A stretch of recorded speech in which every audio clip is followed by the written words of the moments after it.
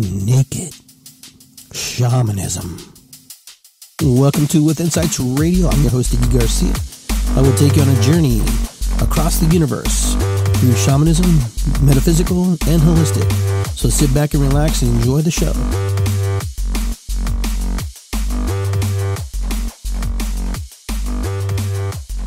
All right. I want to welcome everybody to I can't talk. To Iggy Garcia Live, episode 141. Today, my guest is Phillip Cloudpiler Landis and Jonathan Wellamotkin Landis. They'll be with us here shortly. Just wanted to kind of get started with the show, just kind of get going here and kind of get the preliminary things going. So we're gonna light a candle here, like we always do before our show. Give thanks to our ancestors. Thanks to those who came before us, those who trailblazed a little bit of the work for us, as one day we will trailblaze for others. So what is above is below, side to side, the medicine wheel. Thank you, ancestors, for this moment, for this opportunity to share, to be here, and to be able to share with everyone our feelings, our emotions, and the things that we have to talk about tonight, that we be in the space that we need to be. Oh, all right. And also, this is my lavender common sage blend. It's a little bit mix of different herbs and stuff that I grow in my yard.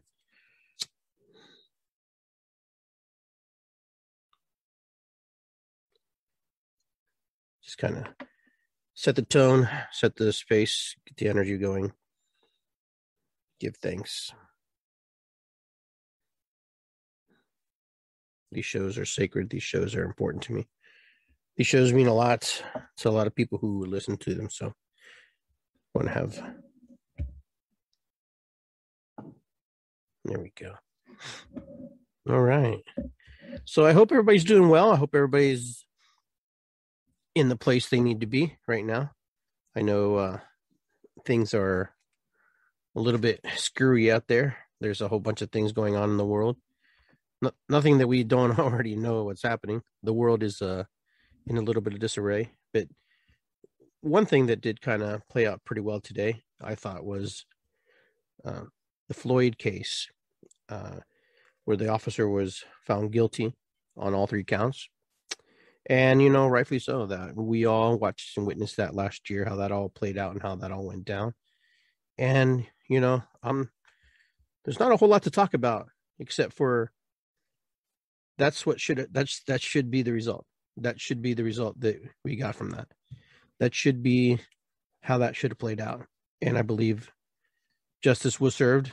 And, it's a shame that it had to be that it had to get down to that level, that it had to actually go down that road for us to learn as humans, as a society, that you can't do that. You can't stomp on someone's back, their neck, and, expect that you're going to get away with that.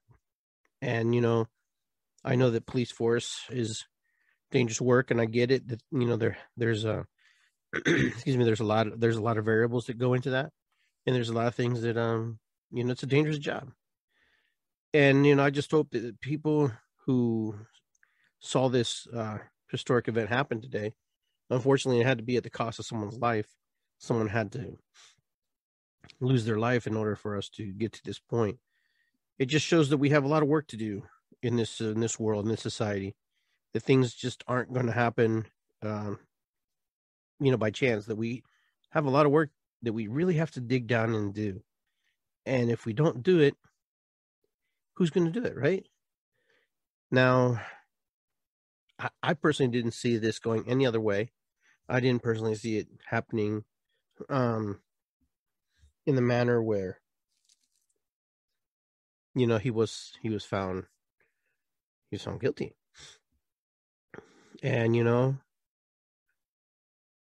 it could have gone any way. It just really, it was that nerve-wracking. It was that much tension that we didn't even realize how much tension it was until, you start watching the news, the final and the moments where the things are starting to wind down.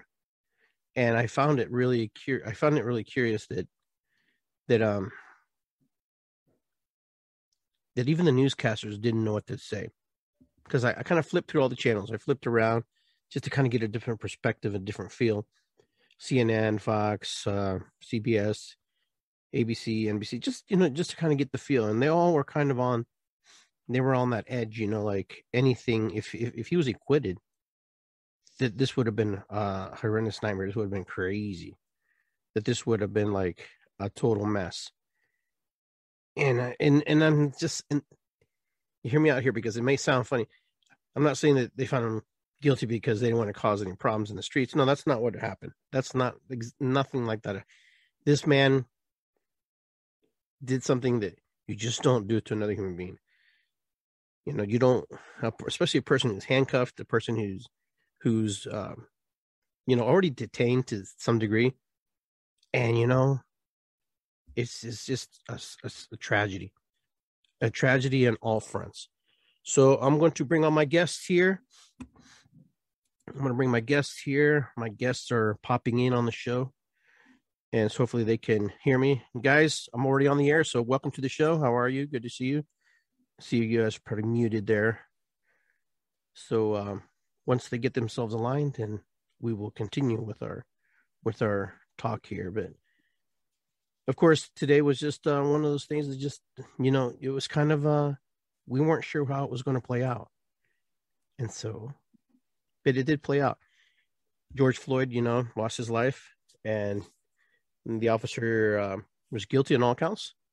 And unfortunately, that's kind of the things that happen. That's just one case out of many cases. And hopefully that we are able to learn from this tragedy, all around tragedy. And so, gentlemen, how are you? Welcome to the show. Hey, good evening. Good evening. I'm just talking a little bit about the George Floyd the case and everything, how it all went down, and just how society has to learn. And there's just certain things we can't do, and there's things that we sometimes in society, it becomes difficult when there's so many of us. Yes, accountability is a serious issue when you're dealing with populations as big as ours. I work with one of our Pele here in Missouri. We're structural detailers. One of the conversations we had earlier today, while we were waiting for the reports of the trial, for the verdict, was a comparison between the ancient world, the justice system of the ancient world here in the Americas, and a couple of other places that I've studied around the world, versus today.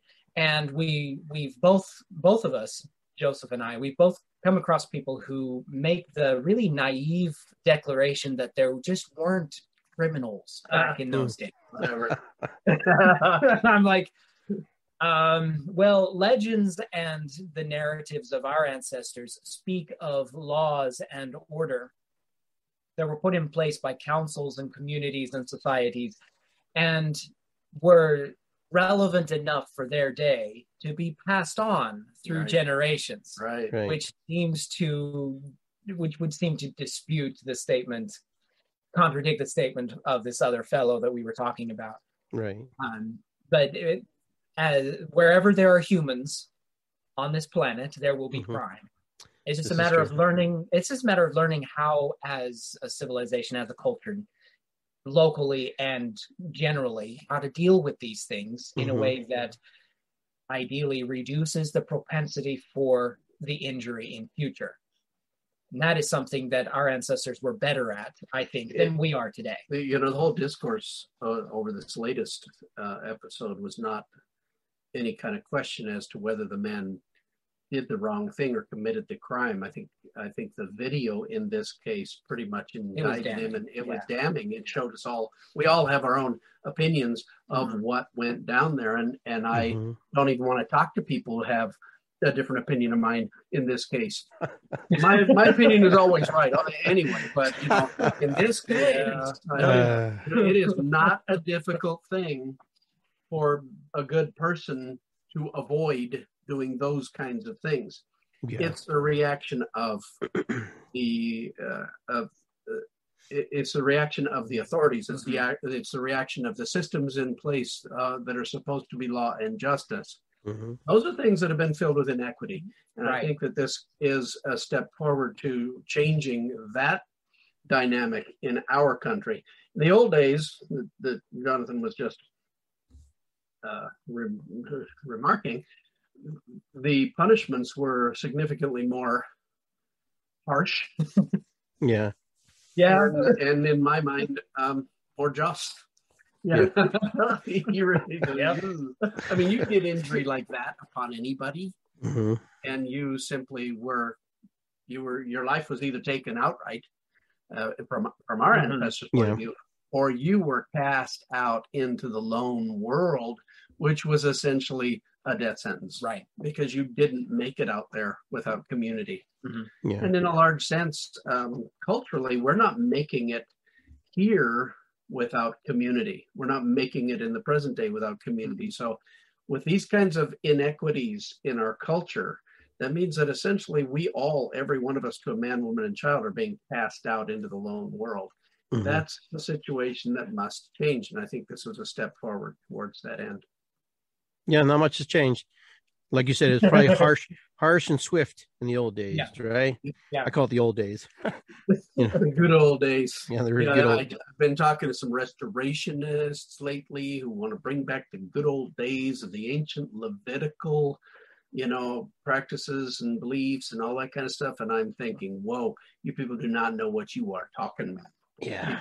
That's rough. That was a harsh period in history to live through. I mean, you smart mouth your dad, and the community could haul you outside the wall and kill you. Yeah, that doesn't sound like fun. That's a tad harsher than, in my expert opinion. I think that goes a little far. So the topic is actually pretty relevant then, because what we're going to talk about outside the city while I'm throwing you to death. Excuse me. That's funny. No, it's just funny because we're talking about current events and things that are happening, and the biggest current event that we have is what this death all around us, right? Death horrible, is the horrible death. Yeah. This is where we're at. And so we've talked several times now over the course of a couple months. We've had you on sharing some things and some topics and some ideas. What I would like to do today is kind of get away from, as much as we can, but sometimes we can't get away from the fear aspect of things. But I'd like to get into a little bit more, what can we do to enhance, what can we do to become a little more positive, a little bit more in alignment to something, make something better than what, because we already know what we have and it's right in front of us. So it's like, we have all this fear and all this death and all this vaccines and all these things that are happening. So what about the people who don't want to do it and the people who do it? So how do we bring people together? Because we're all discombobulated and separated in factions, and especially here in Columbus. And I'm seeing it. I'm part of it. I've been spit on. I've been thrown. Things been thrown at me, and I'm just like.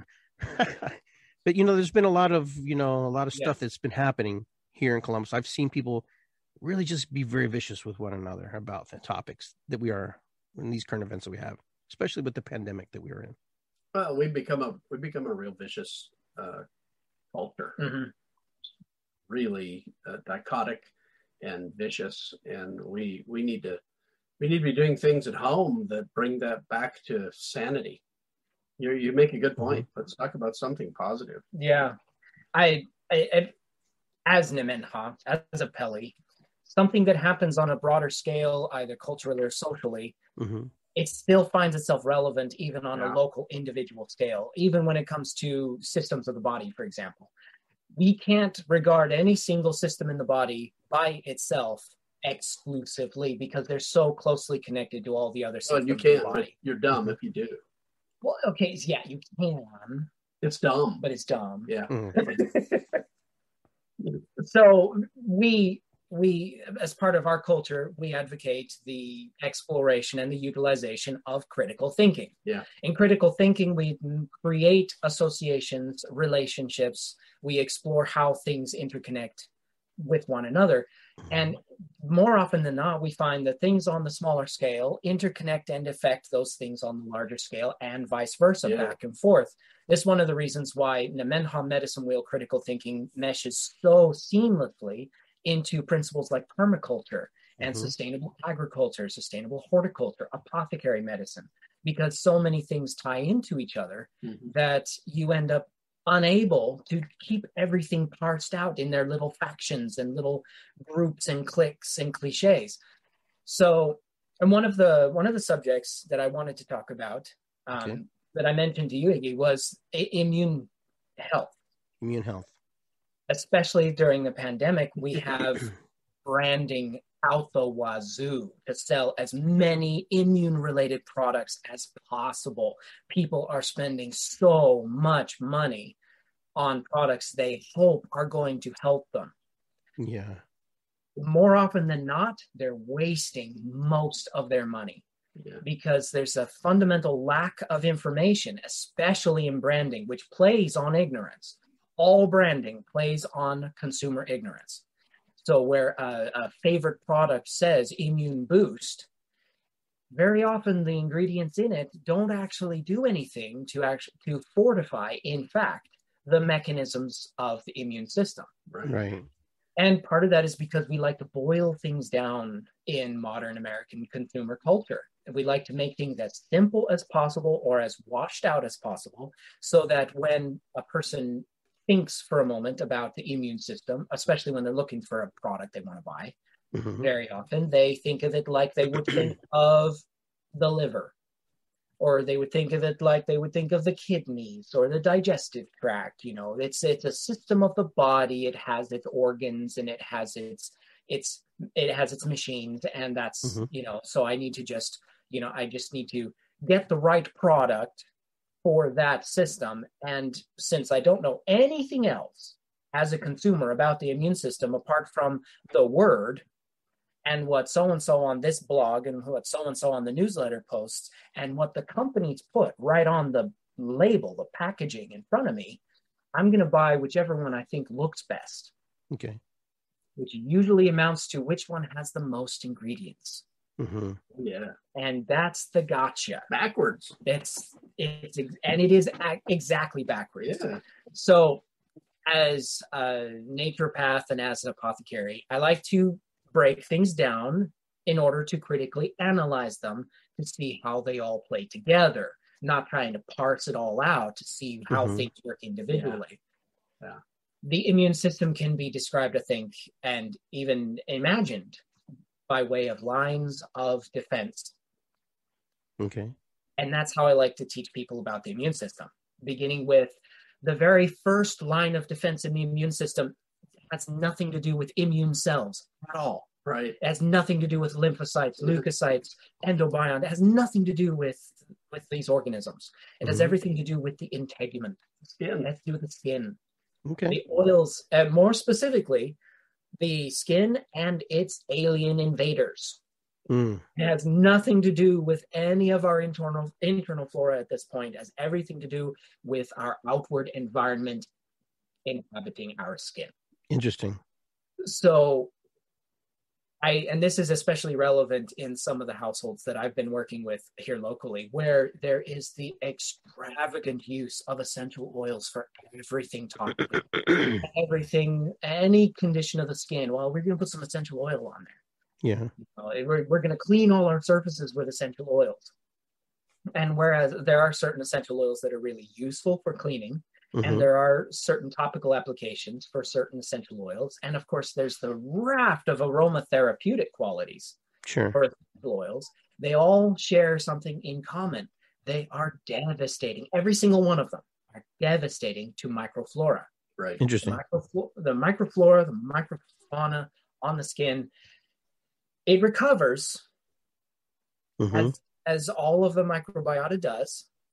But if you are repeatedly, many times throughout the day, destroying that environment with what is caustic chemistry, then you end up with a weakened first line of defense. Yeah. All right. So hold on a second. Let me get this right. So we're talking about essential oils that people buy like from different companies that Oh, I'm yeah. not going to mention any names here because I'm not going to endorse anybody. So the store or, Walmart, wherever you go, and you have Therapeutic grade. You have 100% therapeutic grade. therapeutic grade essential oils. That's the best stuff.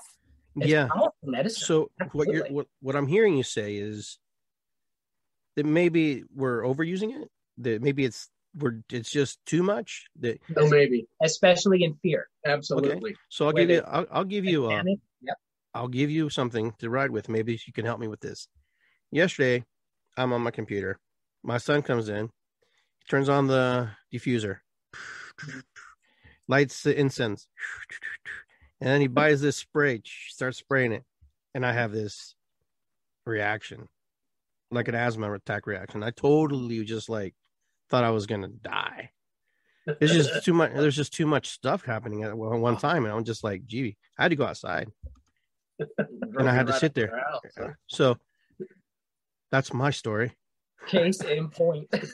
Well, see, there's a lot of powerful medicine, a lot of powerful chemistry, and what you reacted in your pulmonary system reacted to the overdose of other chemistry. Imagine, let's just take one. Mm-hmm. Let's say that let's say that a virus, let's say that COVID gets on the top of your hand. Mm-hmm. You're in a coffee shop or something, or let's say you're just anywhere, and one of these little COVIDs in the air. That the reason I wear a mask in public is because nobody does here, and that bothers me. And one of them lands on you. In all likelihood, if your microflora on your skin is healthy, it will not survive long enough for you to get it in your eye or in your nose or transfer it to your mouth somehow. Right. It will die there first. It'll be consumed. It'll be eaten, because that's the reason you have all that massive amount of microbiota on you and in you. I mean, people don't realize, I think we've mentioned this before, if you take all the cells of the human body that are uniquely human and you give it a number, it's anywhere from 85 trillion to 125 trillion cells, right? Yeah. If you take all those and you put them in a pile here, and then you take all the cells that are on and in our body that are not human, that belong to somebody else, some other organism, some other being, and you put them in a pile here, this pile is bigger than this one. We are more of that other stuff, literally, than we are us. Why? Begs the question, what the heck? I'm not a person. I'm not a human. I'm a walking garbage pile. But there's a reason for it. There's so much competition for food in the natural world. Or a compost heap, right? There's so much competition for food that's exactly what happens when an organism, a pathological organism, lands upon your skin. More often than not, before you have an opportunity to transfer it to your inside, it's killed, it's eaten, it's food. If you're not wiping that out all the time. Interesting. If you're not wiping that out. And we are. As a culture, we're so into this buying of stuff that's good for this and good for that. The essential oils are a wonderful example. They're so concentrated that the chemistry that is concentrated makes them antimicrobial. And you disbalance this pile so badly that the rest of us, really doesn't function. Right. And that is not to suggest that sanitation is not an important issue. If you go out into public and you're in a high population zone, you're going where there will be people who don't give a crap about about covering their face or washing or social distancing, like where we live, then you can pretty much guarantee you're exposing yourself to an environment where the surfaces of which will be covered in potential viral particulates. So after, and we're not just talking coronavirus. No, we're not talking just we're talking some things that are a whole lot more scary sometimes than coronavirus. Interesting. We live in a world that's more than COVID. Yeah. Oh yeah, I've known that for Oh, a yeah. long time. So you go into one of these environments. When you're finished with your business there, it is wise to wash. It is wise to wash the excess. And even if you're in a hurry and you know you're on to somewhere else, use a hand sanitizer. Yeah, do it. You know, the difference between a hand sanitizer, which is usually alcohol-based, and essential oils is that essential oils incorporate into the skin. And they stay. They actually kill cells far longer than the blast of rapidly evaporating alcohol. Right. It actually has more impact on the tissues of the skin, essential oils do, than just a quick rub with alcohol sanitizer does. Right. Interesting. This is something that most people that I talk to do not realize about their essential oil sanitizers versus hand sanitizer. It's perfectly safe. It's essential oil. You can use as much as you want. It's natural. It's the herbal. fact of the matter is, with hand sanitizer, you can wipe out just about everything, and it will resurface very quickly, and the alcohol doesn't stay. With essential oils in a sanitizer, like what I've seen advertised, it has its antimicrobial effect for as much as an hour. Yeah. Before it breaks down by the body. Yeah. Here's a great example. And you can do this. This is super simple science that you can do at home. And all you got to do is go to your super simple science store. Everywhere has one, I'm sure. Or get on, Mr. Google Pants and buy some off the internet. Take a petri dish with some nutrient agar in there, just like we all saw in high school biology. Yeah, right. And you can buy them that are already inoculated with bacteria. And so, you're ready to go. Harmless, but visible bacteria to do the test. Put a drop of alcohol in the middle of that and record the result. You will see as the alcohol spreads out that the bacteria that comes in contact with that alcohol dies. And then you can measure the time that it takes for the bacteria to grow back into that nutrient agar. And it's, that alcohol has gone fast because it kills, and it's, as you say, it evaporates very quickly. And it takes some of the water.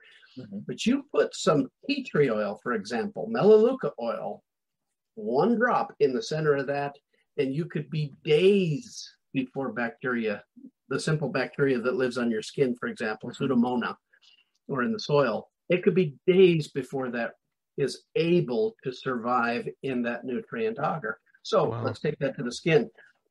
I wash my hands. Our first line of defense, remember, skin is the first line of defense when it comes to any pathogen, not just, COVID. Any pathogen. So I'm at Walmart and I push the cart and some nasty, disgusting, sick person pushed the cart before me and it didn't get washed. Okay, so now no matter what the disease is, I'm in trouble because my penchant is to. Right. We're doing this all the time and we're swallowing all the time. So I wash with a hand sanitizer. I do my duty, my business in Walmart, pushing my cart. When I'm all done, load up the car and I wash again. The microbiota that's on my arms, my shoulders, my arms, my armpits, the rest of my body will come back into that area of the skin within minutes. Within minutes. Interesting. I do that with essential oil.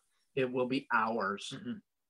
And so now I've risked that first line of defense for hours after that instead of just minutes. It seems dumb. This is super simple science. And these are the kinds of things we can do at home to prove to ourselves that what the talking heads are telling us in many cases is not true. There is a good reason to wash with a hand sanitizer. And just because essential oils are antimicrobial does not make them good hand sanitizer. No, in fact, your very simple soap, your hot water and simple soap, water even, is as effective as essential oils, and is generally better for the skin anyway, because many of our soaps have conditioners in them and moisturizers in them anyway. So if someone is not going to break away from using their essential oil hand sanitizer, which is usually a combination of thieves oil or, any of those 4 or 5 main ones. Tea tree is the big favorite. If they're not going to go away from that, make sure that they wash their hands of the essential oil after they've anointed their skin. Wash it off. So apply it, let it do its job for a couple of minutes, and then wash it off. And I'm going to say with dish soap, take the oils off. Most of the essential oils don't do what their herbal counterparts do anyway, contrary to popular belief about essential oils. So you don't need most of that in your skin for as long as it will absolutely stay there. So you can totally sanitize with potent essential oils.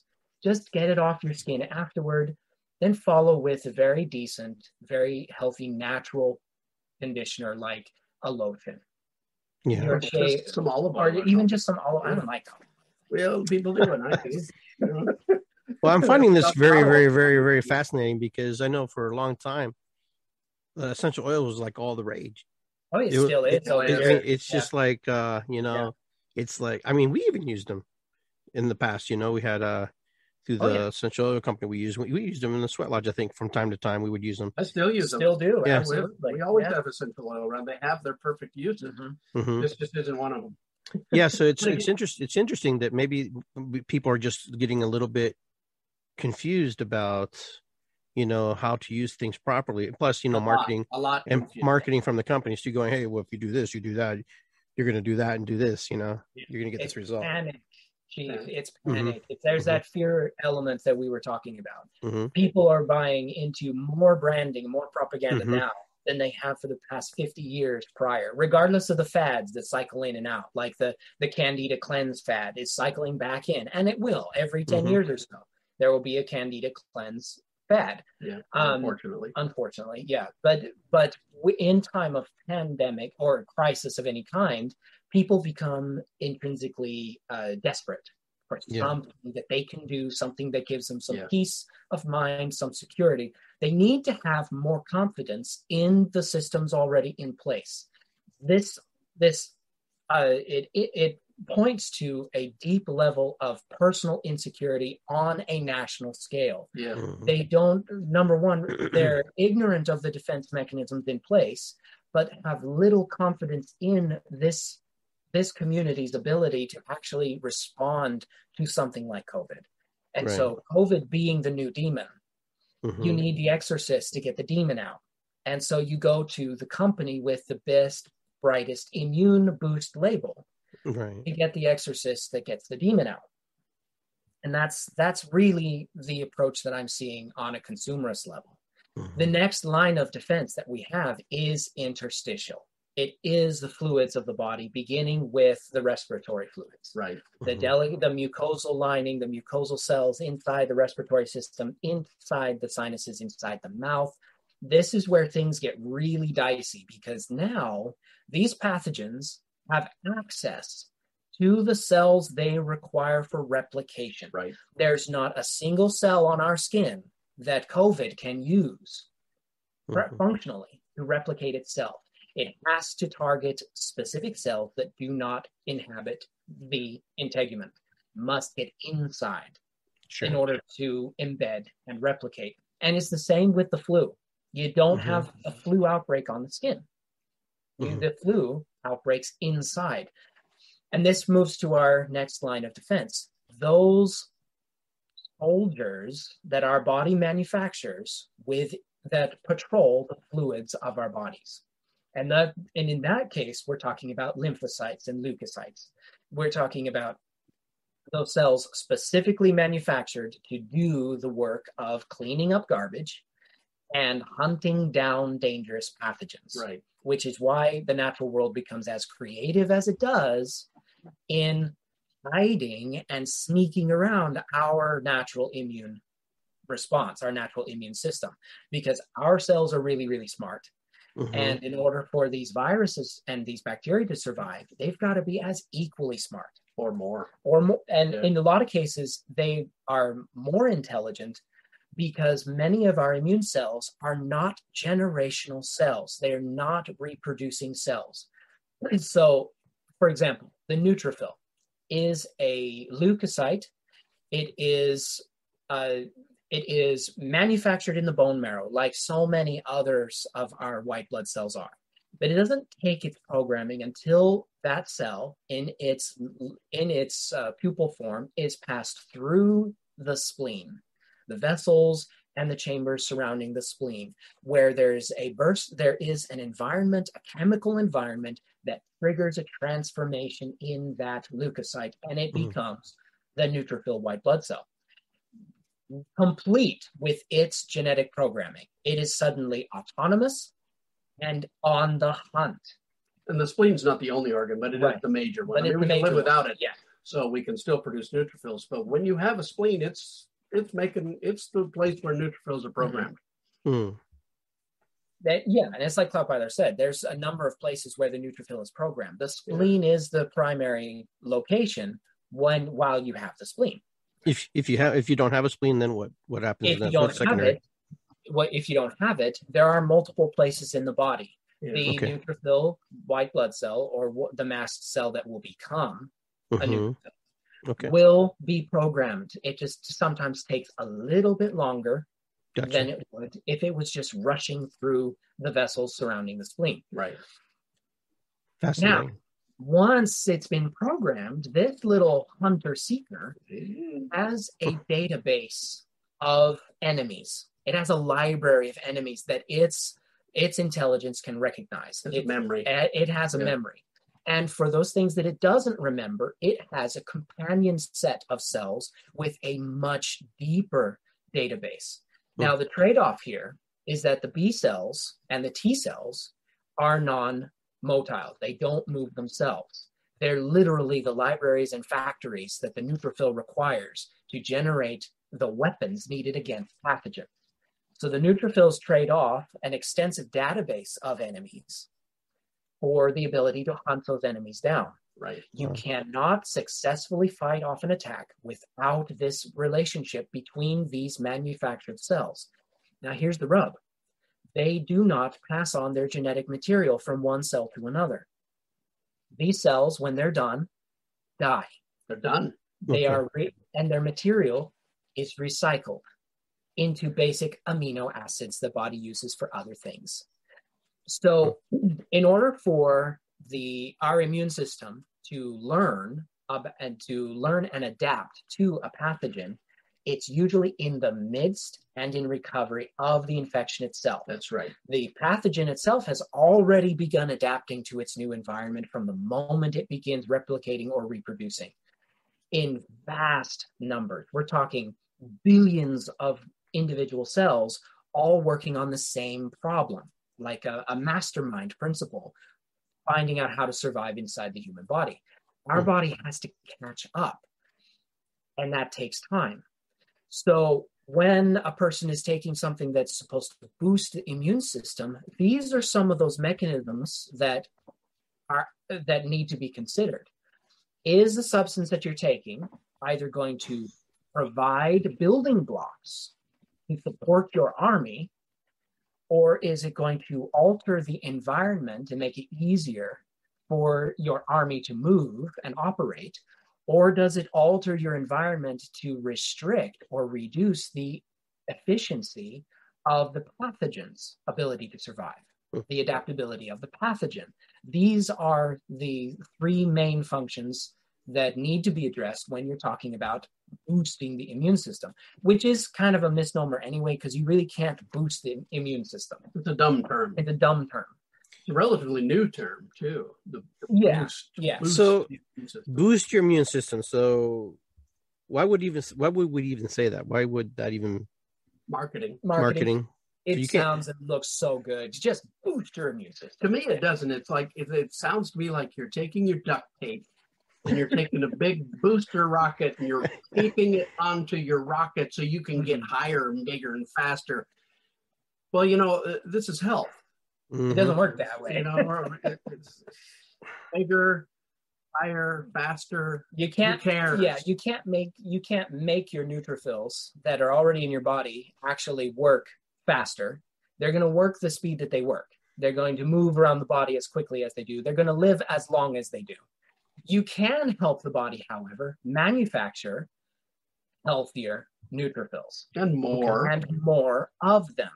That's not boosting that in a sense that would be boosting the immune system in the fact that it's modulating the immune response, Modulating turning up. the Yep. number of cells, and that gives us an edge on the rapidly reproducing or replicating pathogens that are trying to make us their new habitat.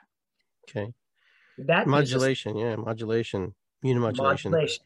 It Yeah. sounds better. Boosting sounds better than a modulation. I guess that's probably It does, and it fits on a label this big. Well, Yes. you know, modulation has too many syllables for Americans.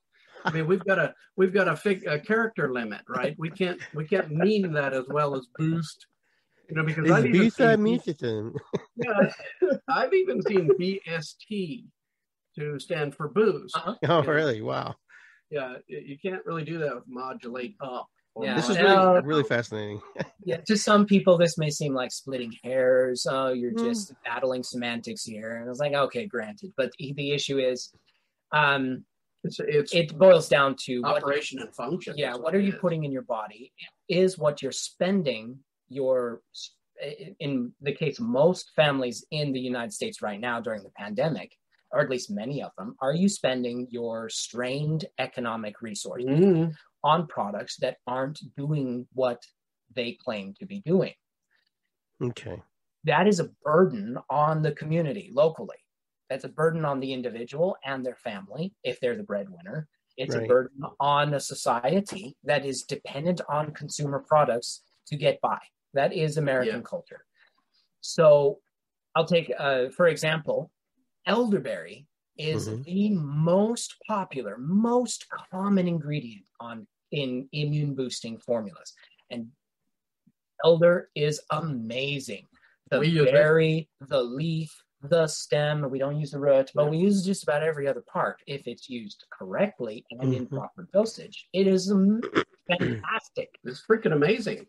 Why is it in an immune boosting product? And why is it sugar? Why is it the sugar syrup of elderberry that is the product that's supposed to be boosting your immune system when it does not? It does not boost the immune system. In fact, excessive use of elder in any of its forms effectively suppresses the immune system. Really? Wow. And it all boils down to its mechanism of action. It's not immune boosting. I'm just like, right now, my mind's going, what? You have to take elderberry. Yeah, and it's very, very useful. It is so powerful. But if you use it wrong, it can have the opposite effect. So the two main mechanisms. These phrases. Elderberry. Hold on. So the two main effects of elder, either in leaf and berry, and we prefer the leaf and stem over the berries. But the main mechanisms are it's distinctly antiviral if it's formulated properly, if it's extracted properly, but it also contains certain antioxidants, certain chemical compounds that actually help mitigate the release of cytokine chemistry, which many viruses trigger in order to negatively impact the immune system and the surrounding tissues. Right. The cytokine storm weakens natural defense against the virus, but it's not a storm released by the virus or viruses and bacteria. No, it is a response that they have adapted to cause the body to make. It's the immune system that causes the storm. Really? They have learned how to trigger this response. Now, the reason for a cytokine storm is because when a bacteria embeds itself in a cell, there are only two responses. The body has the immune system has two responses: either kill the cell to expose the bacteria or virus, in which case there's a histamine response, or shoot it with chemotherapy, aka cytokine storm, which eviscerates whatever it touches.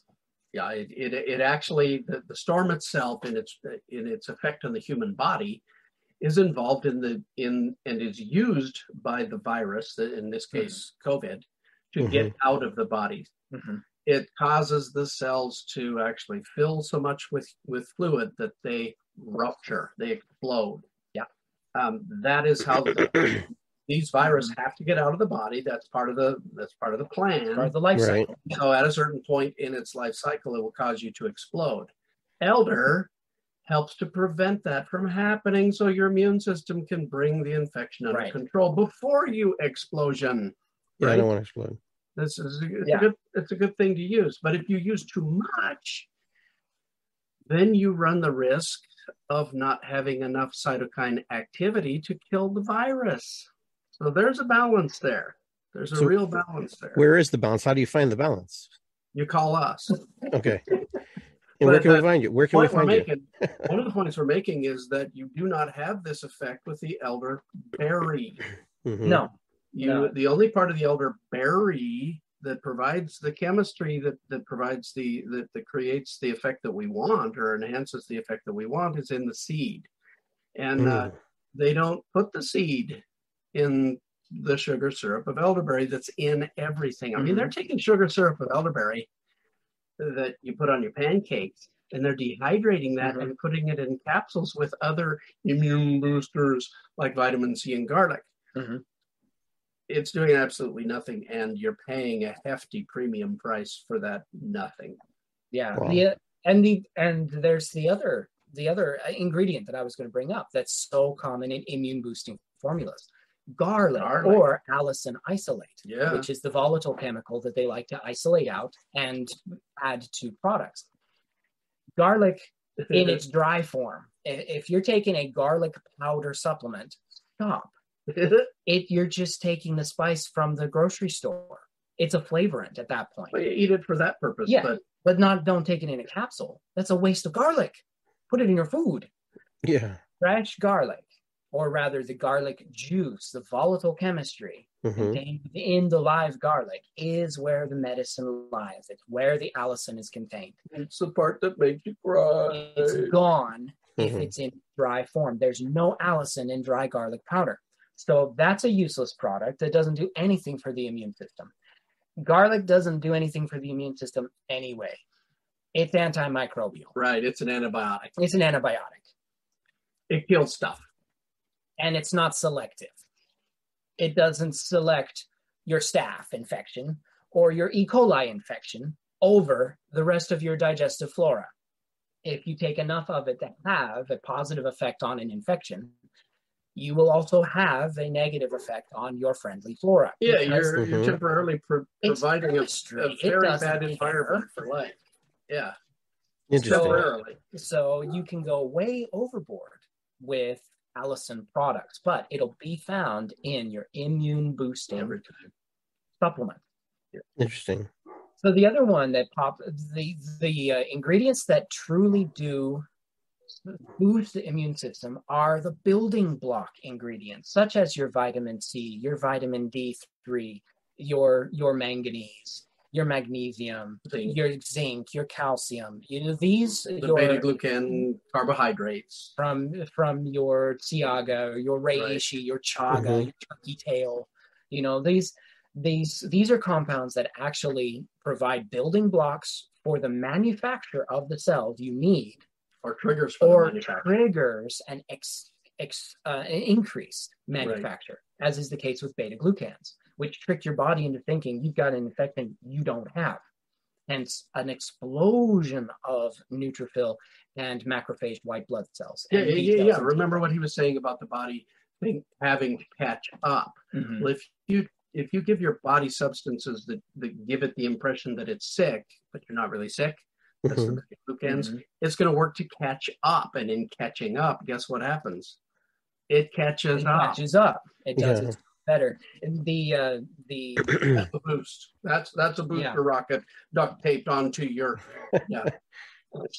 The very same cells that are responsible for lysing of tissues, which is what causes the release of fluids in our sinus cavities and swelling in our joints during an infection, are the very same cells are responsible for the antihistamine chemistry. Right. They release, some of them release one, some of them release a different kind.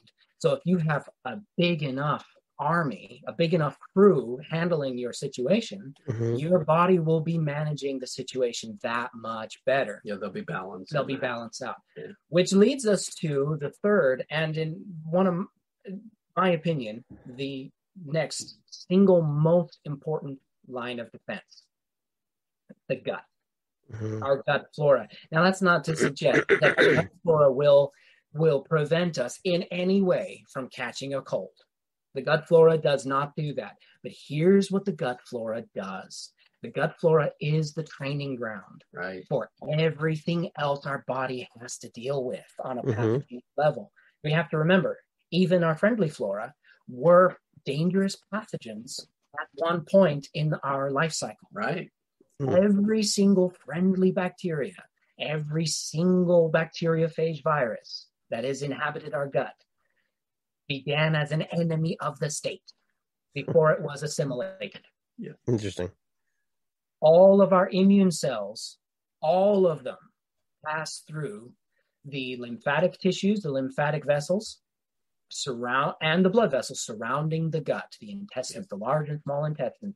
All of them do this. None of them escape. They all go there. Every single one. Think of that as exercise. You are exercising the muscles, the training, the competence of your immune system. Not because your gut flora is going to fight off the disease, but because if your gut flora is active, diverse, and constantly having to be regulated by your body's immune system, then the immune system itself has more information and is up to speed. It has to be diverse. Current it pathogens. Has to be diverse in its response. It has to be constantly diverse in its response. And what that does is it puts you in a much better position when you are attacked by a pathogen. The immune system is capable of rapid response if your gut flora is balanced and diverse. If it's not, your immune system is automatically much less able to respond because it simply doesn't have the competence. Medical profession talks about immune competence, and immune competence comes from the gunk in your intestines. Now, I can hear it is about shit. Yeah, always. La poo. La poo. La poo. I can hear the thumbs tapping on their screens now. Yeah, you're wrong. You're wrong. Probiotics. And this can cause as much stress as it can cause relief. And here again, we have a panic, a fear response involved. There's got to be some product. Well, literally, it's food.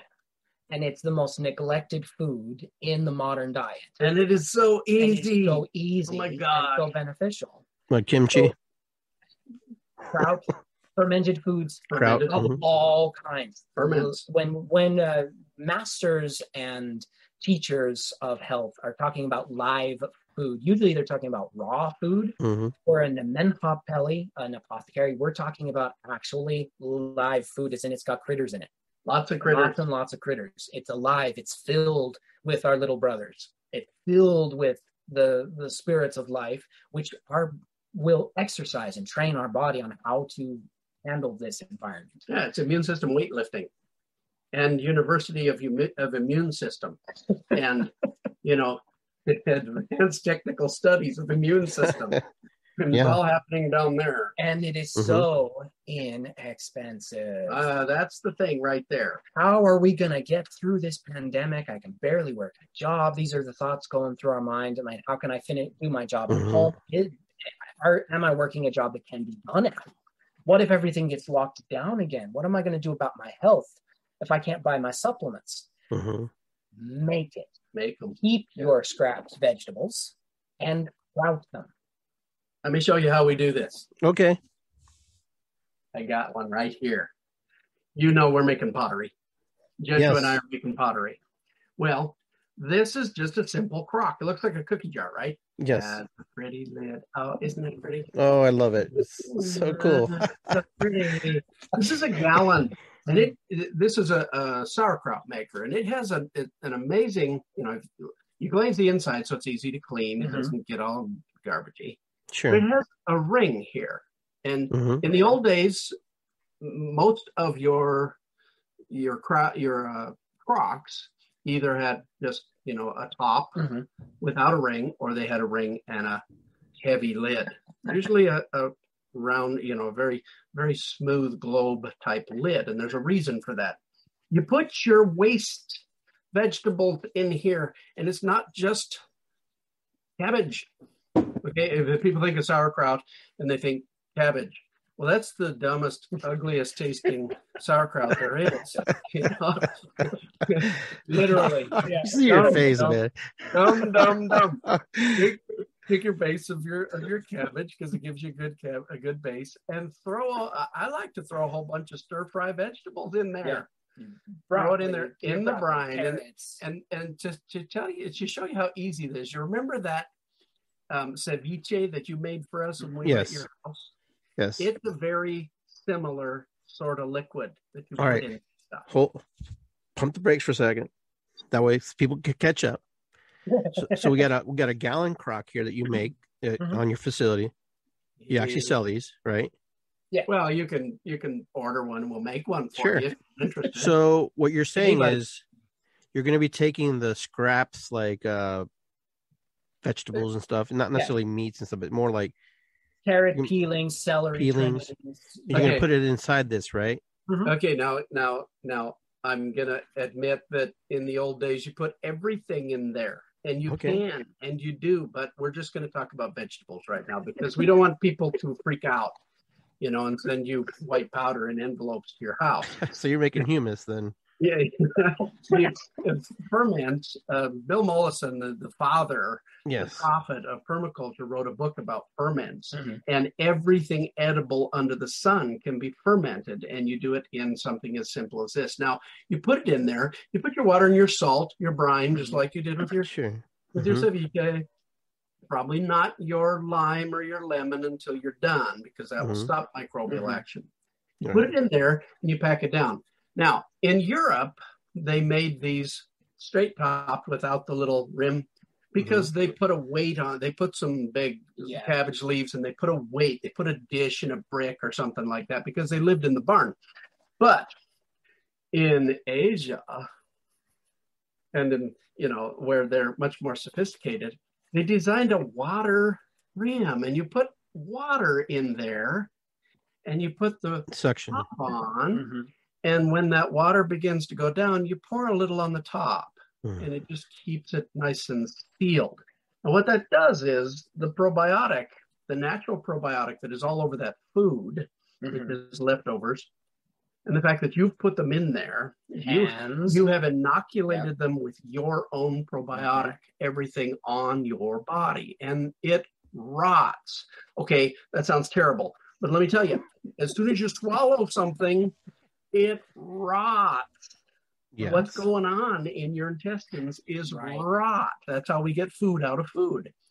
This doesn't act, this rots and preserves. And none of the pathological organisms that are capable of making you sick survive this.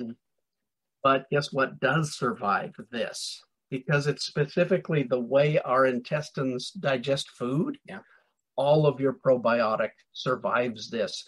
Then when it's done, there's 7 day, there's 9 day, there's 40 day, there's 300. I don't know if there's 300. I don't know if it goes that far. Yeah, and 1,000-year eggs. You can do 1,000-year eggs in these. You take those out and you eat them, and you are actually dosing yourself with better and more diverse probiotic than any chemical lab, any biological lab can produce for you. And it is that easy. You sit this on the counter and you watch it for a few days, and then you add it to everything else you eat when it's done. It's that simple, and it's super, super cheap. The investment is really in a pot. Yeah. And because you can't go down to Walmart and buy one of these, nobody has them.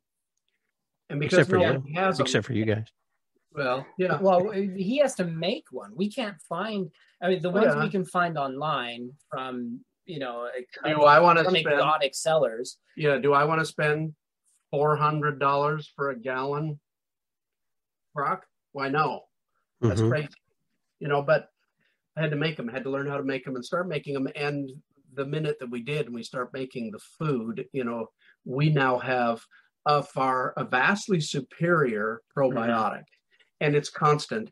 We get to do it at home, and it's highly satisfying. Highly satisfying. Now, if you don't like to eat sauerkraut straight, nobody does, because we like sweet.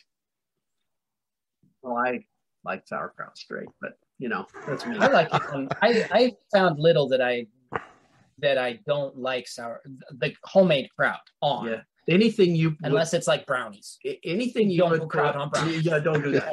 or pancakes. No, it's funny. It's funny that you say this. And I've noticed this when I eat kimchi. I love kimchi.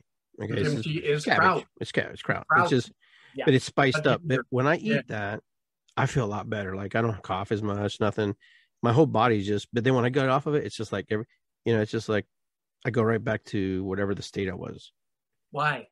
I don't know. It's kind of weird. It's because I don't eat enough of it over a period of time, I guess. Yeah, that wasn't my why. Why do you get off of it? Oh yeah, good point. Doesn't make sense. Yeah, so basically we're composting, right? So we're eating the compost. We're eating the humus oil, what they use in the garden. We use it in our garden, right? So why, if it's good for our garden, it has to be good for us. Is what you're saying. Now this is a more controlled setup. You're actually duplicating what your own intestines do, and you're inoculating with your own probiotic. I defy any probiotic manufacturer in Chicago to know what probiotic I need and to be able to get that from their soil in Chicago. I need what is here to optimize my immune response and to keep it educated and competent. I need my own neighborhood probiotic. And that's one of the simplest things in the world to do. Now we know stuff. We can teach any individual who wants to know how to extract the right herbs to get the right chemistry. We say call us, and that's true. You should, but call us and we will teach you. And if you don't have the time, or you don't think you don't have the confidence, or you just plain are not interested in doing anything for yourself, we'll make it for you at a cost. Because we like to we spend money. We prefer to teach people how to make it. But we do. If I can make you a crock and teach you how to make probiotic, I would much rather do that than have you go down and spend $80 a month on a bottle of probiotics that you can't afford. Right. And that is insufficient to produce a competent immune response. I mean, you look at it. Why are people taking probiotic right now? If we had not said in this context, the probiotic is a line of defense, people wouldn't know that it's part of your immune system. Right. I mean, who knew that your probiotic, that's for digestion, isn't it? That's your digestive system, not your immune system. Well, we get culture. That a lot. That's our culture. Especially from experts. Oh my gosh. Well, that's dumb. That's not even the same system. Comedy hour here.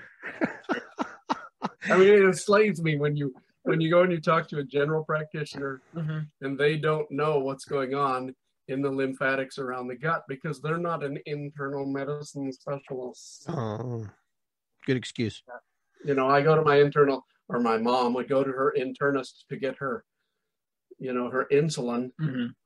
Not knowing, and that internist did not know anything about the lymphatics of the gut and what its purpose was and what it would do for insulin balance in your body and insulin resistance in the cells of your body. But you have to go to an internist to know that stuff. They don't know it. Specialist for everything. So where do people find you guys? How do they find you? They find him. Okay, how do they find Jonathan? Give us a website or wherever you go, a telephone number or something we can post. Yeah, I'll do that. I'll send you a website.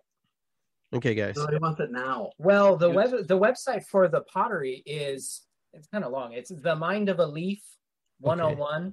All right. .com. The Mind of a Leaf 101. All right. .com. Simple, right? Yeah. 101. It's the first course you would take in college. Sure. Yeah. And Joshua manages that, and he's got a Facebook page where he posts a lot of the projects that he's working on, that he and Cloudpiler are working on with the pottery. And it's Instagram too. And for the classes, for people who want to take classes, we send them to namenhot.org. We have a seminary page for that. Very and good. they can actually, we have a breakdown on what classes. We teach our herbology, our home-based herbology, apothecary style, per the medicine wheel. Yeah, and it is home-based. And it is home-based. It's not advanced master herbalism. Yeah, it's just very practical, down-to-earth. Yeah, it's not a comprehensive herbology course for practitioners to make you a practitioner. It is designed to make you competent in your home. That's gotcha. And to me, that's more important than going to see this master herbalist who can look at a book and tell you what's good for what. Right. We'll send you to the same books. Okay. We'll just teach you how to use the books. We'll teach you how to make the medicine. Well, this has been really, really fascinating because I learned something new today. A lot of new things today, and I learned a lot from both of you.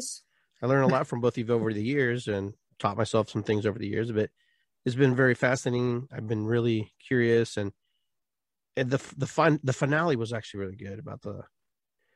I'm still curious about the pot, and what goes inside of it and how you activate it. You say like. But I guess I'll have to. Joshua has a funny response. He has an Instagram, and he's posting on Instagram all the time.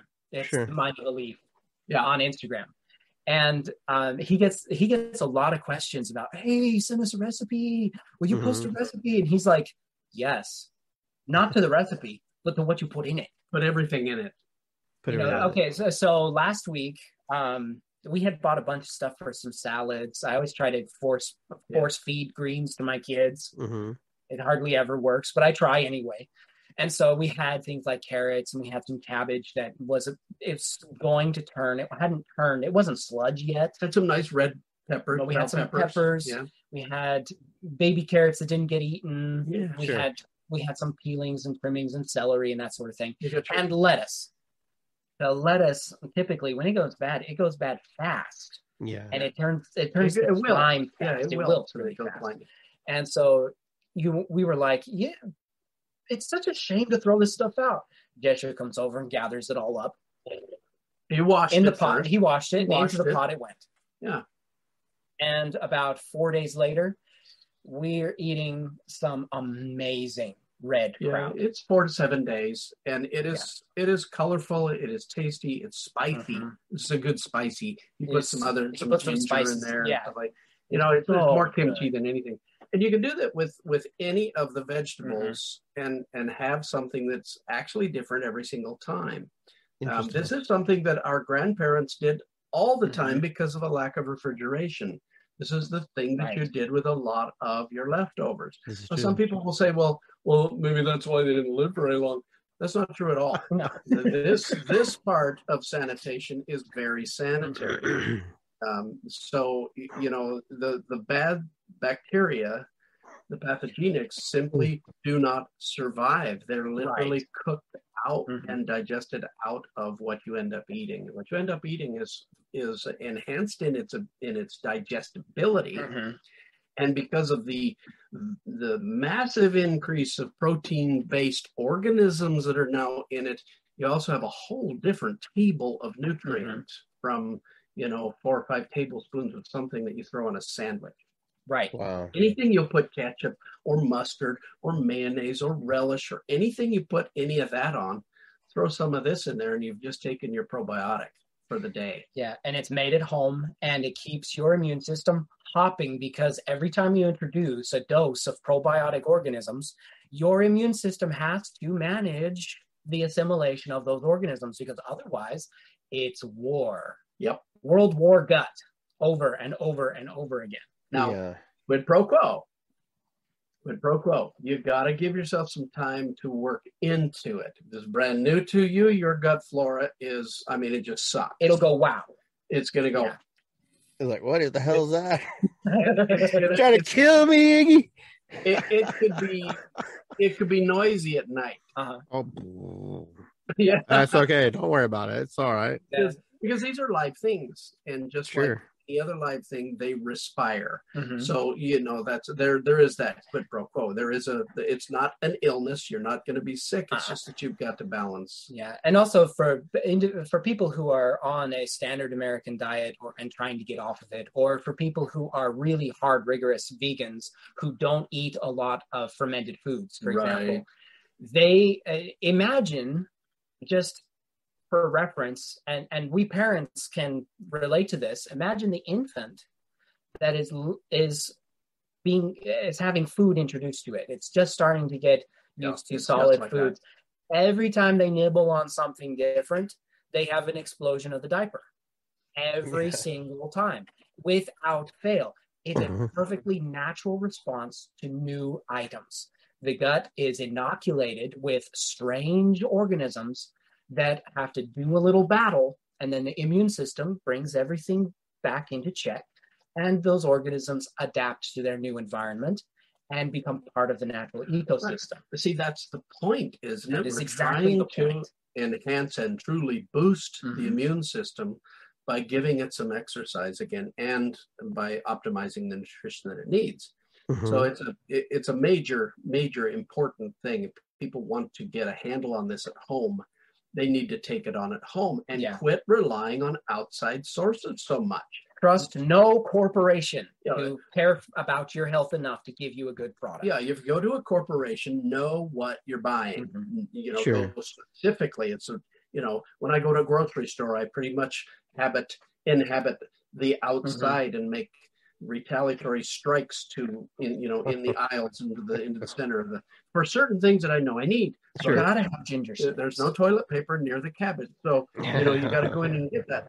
So that's the way you need to think about this. Know what you're doing and quit relying for every little thing that you think you're entitled to. Quit relying on somebody else. You're not entitled to good health. You gotta damn work for it. Sure. And it's worth working for. But little flower child, little snowflake, you got it's work, and you got to take the time, and it may surpass your character limit. So is this something you eat every day? When we have it, It takes about 7 days to cure, right? That's pretty much 5 to 7 is the earliest. The best. I'm gonna be putting all that in the little jar. Everybody's gonna be like, "What are you doing?" Oh, we're gonna eat this. We used to do this in gallon jars, and Iggy, it's ugly. Yeah. You don't want to be able to. You don't want to see it. You want to see. You want to see. Beauty. Can you use a jar though? Can you use a jar? You can. It's more difficult because you don't have a natural seal with a jar, because you have to be constantly breaking the seal, right? In order for fermentation to happen. Yeah. So this kind of reminds me of kombucha. Well, it kind of is, and what happens is that all fermentation passes through this. I got to do a little demonstration here. All right, here we go. Showing this beautiful. Do a little demonstration. All fermentation passes through the production of alcohol. First of all, you're going to have carbonation. Sure. Before you get to alcohol, you're going to have carbonation, and that's the production of carbon dioxide. And the great thing about it is that the lid is heavy. It's built heavy for a purpose, and that water seal is sealing, but it's not on there like a jar lid. So when the carbonation rises, it releases. It goes just like we do. It farts. It burps. The contamination window, however, is very, very narrow, because we have gaseous escape. It doesn't, but not a lot of exchange. It barely moves. And what happens then is the carbon dioxide is released, and the next stage can take place, and that's alcohol. The next stage after that is acetic acid, and that's where you have your actual sauerkraut. But here, listen. Without that, I mean, that's exactly what happens in a gallon jar as well. But the trouble is you can't really nicely seal it, and if you do put a lid on there, your jar will explode. Yeah, you have to really babysit kraut in a jar. Yeah, that's where they use That's why they use they use a little tube. Right. To, Your beer makers and your wine makers will Mhm. have a seal for that purpose. Same thing happening here. This actually inspired that process. It's more efficient and more convenient to do the other way with barrels and big things like that. But this is a perfect method, and it's great for the home because you don't have to worry so much. In a jar, You don't have to babysit it at all. Yeah, in a jar, more often than not, you're going to mess up and you're going to throw the whole thing away. Now, if you just use this, he's so proud of me. I love it. it's one of the prettiest ones I've done. Use this with juice or with tea and some honey. You make kombucha. Yeah. It just perfectly makes it. The difference between this and a kombucha jar is that they put a little spigot at the bottom, so that you can pour it out. I don't need that. I use a ladle, but it's exactly the same principle, only it's with fruits and juices and teas and that. Cool. Yeah. So you got a double whammy there. Sauerkraut, kombucha. It's actually pop. That's all kombucha is pop. Yeah. Probiotic pop, right? Pop. Yeah, it's the carbonation. You take and use it before it goes to alcohol. Yeah. So my admonition for people when they want to boost their immune system is concentrate more on food. And if you want to be prepared with medicines for the event of infection, which is smart, learn how to make the medicine right, as opposed to buying it from some corporation that's just going to give you pills. Because you can learn how to be very precise. You can learn how to make a formula that does manage the cytokine storm or interfere with a virus ability to replicate and to protect the cells that are being damaged. These are the three areas that we need to address when stopping COVID. And I could care less if anybody kills a COVID virus. Stop it in 3 points of its life cycle, and you save your life. You don't end up going to the hospital. Right. You'll be sick, but you will not suffer like these poor souls who are dying around the world. Right. But if you're training up, and if you're not destroying your first line of defense with needlessly potent chemistry, then that goes a long way to keeping yourself safe. And anything you can do to reinforce and fortify a sense of security within oneself opens the mind to more rational thinking, more critical thinking, which helps us cope with crisis in general on a far better level. Yeah, like here. A lot of people panic when they think of this vaccine. When you understand the real workings of the immune system, you settle down, you calm down, because you know that if your job requires the vaccine, your employer requires the vaccine, you can go get the vaccine, but what you're doing at home will see to it that you do not have those horrible side effects that are possible. The lasting side effects of vaccination that are so scary for so many people that they say, no, I'm not going to do it. If you know how to do this thing that our grandparents did, the vaccine ceases to be a dangerous element. Then you can actually help the nation work towards herd immunity without panicking about the vaccine. Decisions made in panic are seldom the right decision. Always the wrong decision. Decisions made in response to critical assessment, critical evaluation of the circumstances and the situation lead to either the need to acquire more information and therefore more information gained. You go in search of information you need and you get it, or you based your decision and therefore your actions on a plan of action that arises from critical decision making. This improves your adaptability. This improves your survivability in the natural environment that frankly wants to eat you. Right. Yeah. That's nature. It's eating all the time. Every dimension, it's eating, literally. Yes. Again, we focus and we talked about this last time, didn't we? We focus everything we do on what to do, and not so much on thinking about it. You got to use your faculties to do these things, but the important element, the operative here is, what are you doing? Right. Step out and do something, and not just sit around and talk about it. Awesome. Okay, guys, we're at that magic moment. How did that happen? It just happened. Everyone needs. Yeah. What? Yeah. Eh, I'm gonna have to get one of those. Limits. I think we So four is the limit. No, 4 to 7. 4 So- to 7. I'm gonna give you guys a little closings. Just give me a little closing statement, something you want to just leave with everybody. I know we've said a lot tonight, but there might be You something wanna you might want to more? just say. Hey, Do it. do it. Do say. It's good to Do be it. here. It is good. It is good for us to be here. It is, regardless of what anybody throws at us, whether it's on the screen or it's on the streets, or if it's from some loudmouth politician or from some conspiracy theorist scaremonger or just from your neighbor. Whatever anybody throws at you, take nothing at face value. Yeah. Analyze everything. Yeah. Use that God-given ego of yours to decide that you are worthy of judgment. You can take a situation, you can judge its benefits, its risks. You can ascertain whether you have enough information on the situation to critically make a decision of any kind. Yeah. If you don't, you then have a direction to go. Well, can I really make a judgment on the situation without the information?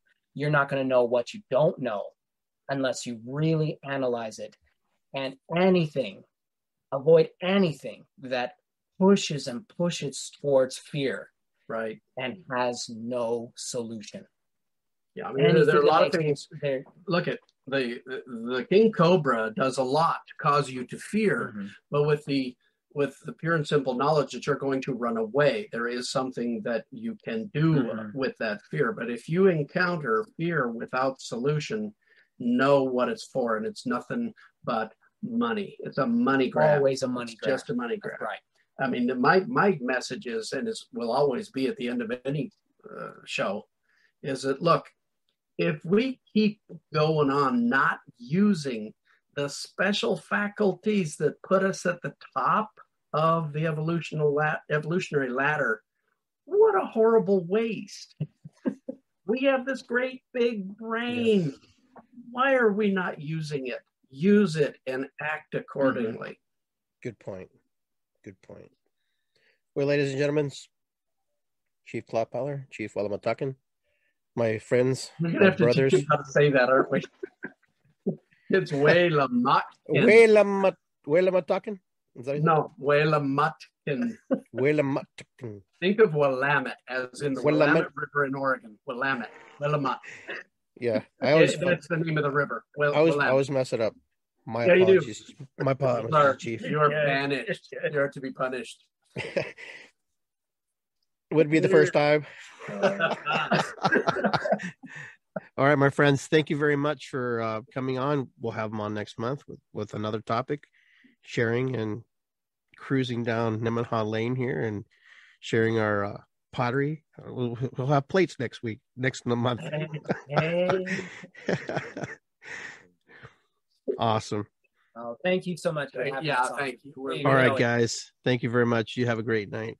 I hope everybody enjoyed the show tonight. It was amazing time. So what is above is below. Ho'oponopono, matakuyasin, irisikwi. Much love, everybody. Take care. Have a good night. I will see you guys next time here on Iggy Garcia Live on the With Insights Radio Network. And that's a wrap.